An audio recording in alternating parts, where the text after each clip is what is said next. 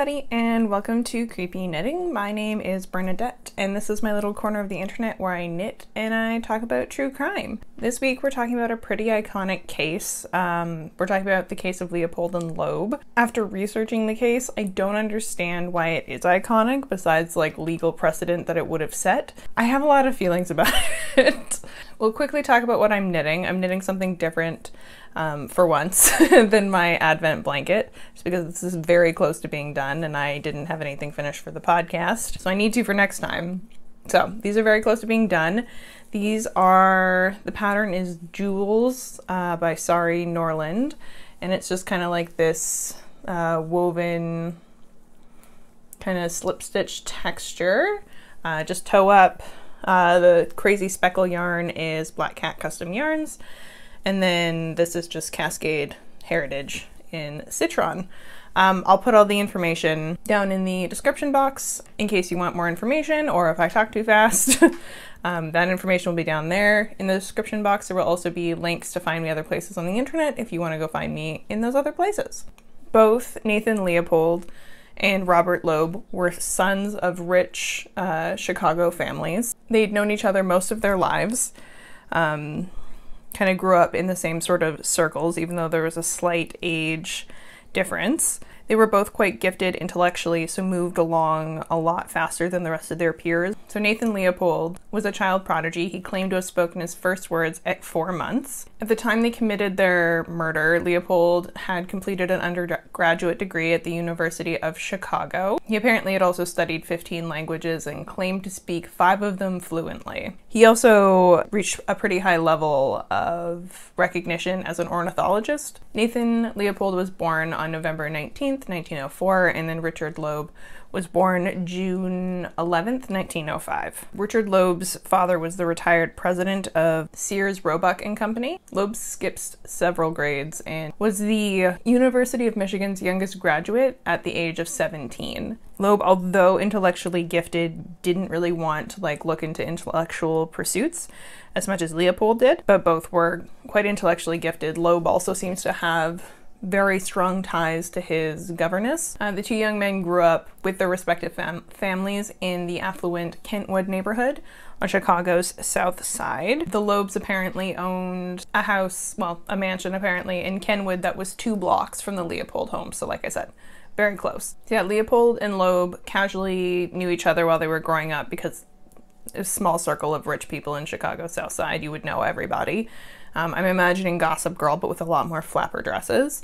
Their relationship really flourished when both of them ended up at the University of Chicago, especially after they discovered they had a mutual interest in crime, which I think is an experience all of us have had. Leopold was particularly fascinated by Nietzsche's concept of the Superman/Übermensch. It was a philosophical idea that some people were not bound by society's laws because they were superior to the rest of society. Both Leopold and Loeb, being rich, intelligent white men, thought that they were. I have a lot of feelings about this case, like I said before, and the fact that 2 rich white dudes thought they were better than everyone else is hilarious to me. The 2 of them began to assert their perceived immunity based around this theory, starting with acts of theft and vandalism, just small things. Just dipping their toes into the crime pool, if you will. They initially stole penknives, a camera, and a typewriter from Leopold's fraternity, and they of course didn't get caught for this, so that to them proved that their theory of the Superman was right. They wanted to push the ante even more. One of the things that they progressed to was arson, but no one seemed to notice any of these small crimes. I don't know if it just was Chicago in the 20s and maybe they had other stuff going on and they're like, a fire?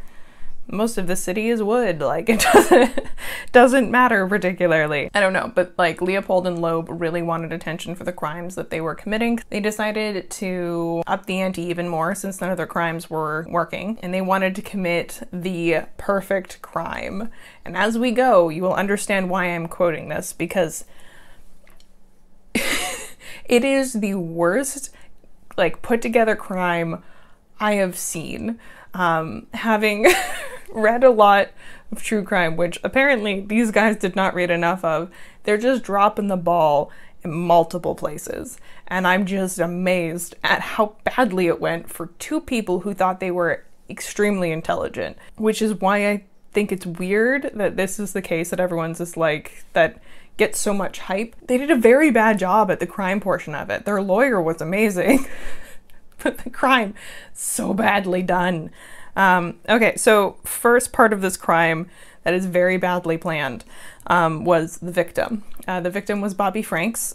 Bobby Frank was Leopold's second cousin, and they lived across the street from each other. Problem number one with this crime is that they intimately knew the victim. Rule number one is don't kill someone that you know. Maybe true crime back in the 20s wasn't as in depth. Maybe they weren't like, we're gonna set people up for good murder. They spent 7 months planning everything out, from the method of abduction to disposal of the body, to like kind of confuse people about the nature of the crime. They decided to write a ransom note and devise like an intricate plan for collecting the ransom. For said ransom note, they actually used the typewriter that they had previously stolen. They didn't need to, but you can have the type of typewriter tracked. So I don't know how, like when it comes to a ransom note, I think the only way you could really get away with it is like using a bunch of newspapers or like magazines from all over the place and like using a glue that was like pretty generic that you could get anywhere. I think that's the only way, and then making sure you obviously don't like touch it or like leave fingerprint, that you could actually leave a ransom note, because like they can track down a typewriter. If you bought a typewriter that's kind of unique, they'll be able to find out who purchased said typewriter. There's no winning, but the typewriter was directly tied to them. They weren't caught for the theft, but they could have easily pieced it together, I'm sure. And for some reason, a chisel was selected as the murder weapon, which I don't understand. A very weird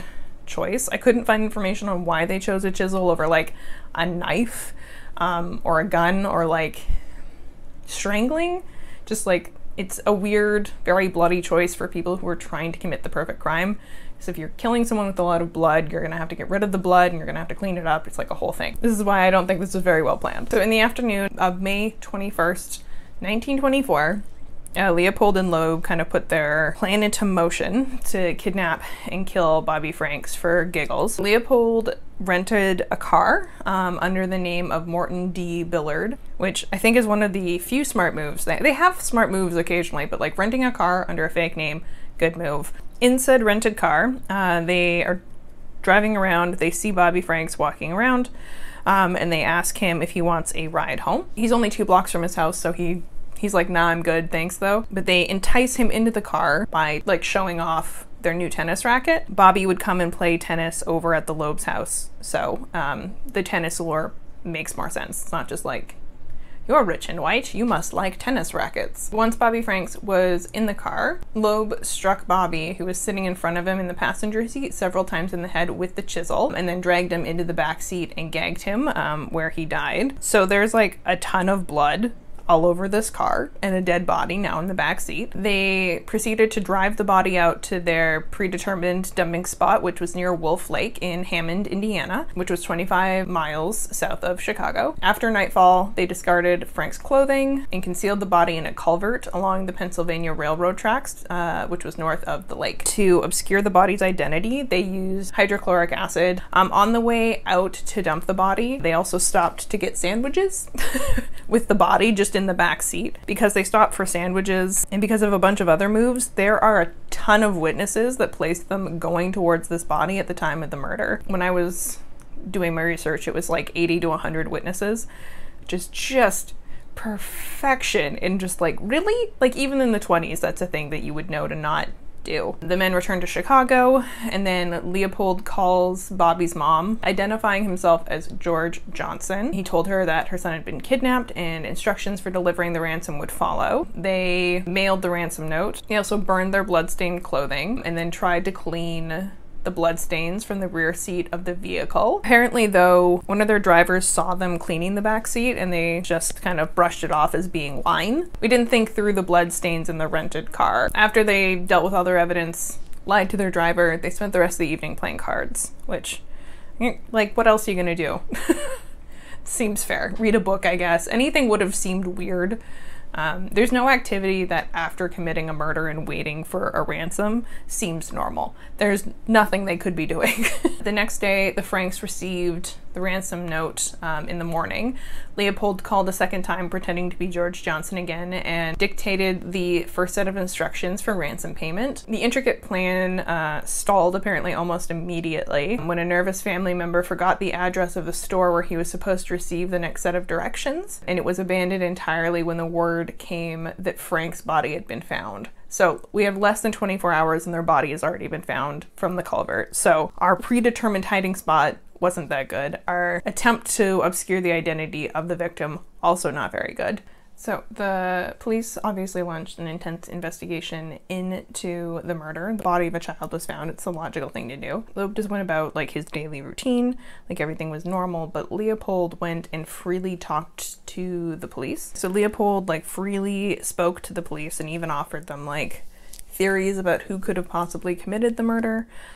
They did try at some point to pin it on another ornithology student, but they found a pair of eyeglasses on Bobby Frank's body. So the glasses themselves, totally average, like nothing interesting about them, but the hinge on the glasses apparently was unique to 3 pairs of glasses that had been sold in the Chicago area. One was out of town, one had a solid alibi, and the other one was Leopold. I didn't know that the hinges on glasses are unique in any way, shape, or form. I just assumed they were the same based on the frame, but like this could also be a 1920s issue. Like I got my glasses from the internet. I doubt very highly that the hinge on my glasses is unique. Leopold's reasoning as to why his glasses would be there is because the area was used for bird watching a lot, and he was like, oh, maybe they fell out of my pocket when I was bird watching last weekend or something. The 2 men were summoned in for formal questioning on May 29th, 1924. They asserted that the night of the murder, they had picked up 2 women in Chicago using Leopold's car, dropped them off sometime later near a golf course without learning their last name. Their alibi was exposed as fabrication because Leopold's chauffeur was working on Leopold's car, so he could not have been using it at the time to pick up women. They also recovered the destroyed typewriter, which Leopold and Loeb had dropped in Jackson Park Lagoon. Because what ended up happening is after Leopold and Loeb confessed, they drew the cops a map as to like where everything was and when things happened, and they like walked them through it. Loeb confessed first. He asserted that Leopold had planned everything and had killed Franks in the backseat of the car while Loeb drove. Once Leopold found out that Loeb had confessed, he confessed quickly after. He insisted that he had been driving and Loeb had been the murderer. There is some circumstantial evidence for Loeb having struck the final blows, but there is also a eyewitness statement from someone who saw Loeb driving and Leopold in the backseat minutes before the kidnapping. Who knows who did what? Both Leopold and Loeb admitted that they were driven by their thrill-seeking Ubermensch delusions and their aspiration to commit the perfect crime, which, as we can tell, they were very far from doing. If they had, we wouldn't be talking about this. The trial for this, I think, is the reason that everything kind of stands out. The trial became like a really big media circus in Cook County in Chicago. It was the front page for most newspapers for like the first little bit. Heck, it was the front page for a Montreal newspaper in 1924. It was compared to like the OJ trial before OJ's trial was a thing. Bean has come to help me again. Bean, that's a cactus. Hello, madam. Because of the status of Leopold and Loeb in the Chicago community and the amount of money that their families made, they were able to get a very famous and very, very talented lawyer to help them with the situation. They hired Clarence Darrow, who is said to be the lawyer for the damned. It was rumored that he was paid $1 million for his services, but he was actually paid $70,000. But still, it's equivalent to $1 million in 2020. So Darrow really took the case because he was a staunch opponent of the death penalty. Obviously, these two, because of the fact they'd killed someone, were possibly going to get the death penalty. It was generally assumed that the boys would plead guilty by reason of insanity. Darrow was pretty sure that if they also did plead guilty by reason of insanity, that a jury trial would end in the conviction of the two, which would lead to a death penalty. Instead, Darrow entered a plea of guilty, hoping to convince the judge to impose sentences of life imprisonment, because apparently if you pled guilty, you didn't have to go through a jury trial. The trial, which is technically the sentencing hearing, ran for 32 days. The state's attorney presented over 100 witnesses documenting the details of the crime. So like I said, we didn't try very hard. Darrow presented extensive psychiatric testimony in an effort to establish that the boys had mitigating circumstances for why they would have committed the crime, like childhood neglect and the fact that they were children the era post-World War I. They grew up in a world, he was arguing that the idea of neglect and growing up in a post-World War I world left them in a place where killing would have been a not unusual thing for them to try and do, which is ridiculous because they were children and they didn't actually fight in a war. If they had like PTSD or shell shock at the time, then I could see that, but no. So Darrow's final speech in the trial is one of the reasons I think that this case is still stuck around. It was impassioned in a 12-hour masterful plea. The theme of the whole thing was that the punishments of the American justice system were inhumane. He also spoke to the youth and immaturity of the boys. The speech is on the internet if you wanted to go give it a read. It is, I heard snippets when I was doing my research, and it's very interesting. It's a good bit of lawyering. With that 12-hour speech, the judge was actually persuaded, but he explained that his ruling was a decision based off of the age of Leopold and Loeb and not so much off of the mitigating circumstances. On September 10th, 1924, he sentenced both Leopold and Loeb to life imprisonment for the murder, and they tacked on an additional 99 years for the kidnapping. They were initially held together in the same prison. They tried to keep them apart, but the men apparently kept in touch, and then eventually they were both transferred to Stateville Penitentiary. The reason I'm mentioning this at all is apparently once they were reunited at Stateville Penitentiary, they expanded the prison school system, adding a high school and junior college curriculum, which is just so weird. But I imagine it probably tied into their intellectual superiority, and I bet you they were super bored. Loeb died in prison in January of 1936 when he was attacked by a fellow inmate. The prisoner who assaulted him claimed that he had been attacked by Loeb first, but he had no defensive wounds and Loeb had 50 stab wounds on him. Leopold lived out his life in prison. He apparently had also, he was trying to make good use of his time in prison. He also volunteered for a malaria study, which is interesting. He said that his good work in prison and after his release was an effort to compensate for the evil of his crime. Leopold apparently actually published his memoir while still in prison. Published his memoir in 1956. It was written by someone else, so they portrayed Leopold under a pseudonym. It was called Compulsion. Leopold's autobiography, Life plus 99 Years, was published in 1958. It was part of his campaign to win parole. After 33 years in prison, Leopold was paroled in March of 1958. He apparently went to go work in Puerto Rico as a medical tech through a church-sponsored program. He did move permanently to Puerto Rico and he married a florist. I wonder how much she knew about his life. And then he died of a diabetes-related heart attack on August 29th of 1971 at the age of 66. All things considered, that could have been a lot worse for him. 33 years in prison for murder, isn't bad. Although as I'm saying that, I'm like, how many years did Karla Homolka get? So that's their story. Can you say hello, Bean? Hello, Bean.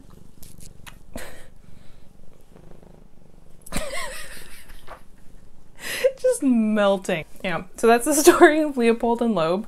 I should look into how many true crime aficionados have gone off to try and commit the perfect crime and then have clearly just bumbled it along the way. I think a lot of us think that we would commit the perfect, we'd forget something, we'd touch something, leave a hair at the scene, something. You'd be like, this thing is generic, and then somehow it has a serial number and then you're hooped. But in 1924, it should have been a lot easier, so I'm disappointed. Let me know what you guys think. Am I just jaded about true crime? Do you guys think this is interesting? Am I missing some incredibly huge detail that makes this a fascinating case besides the lawyering? I'm not an expert in law, so I didn't want to go into too much detail about that, but if you're really interested, there's a lot of really great stuff out there. That's all I have to ramble about.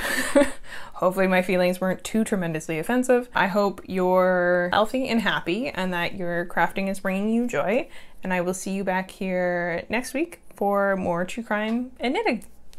Bye, guys.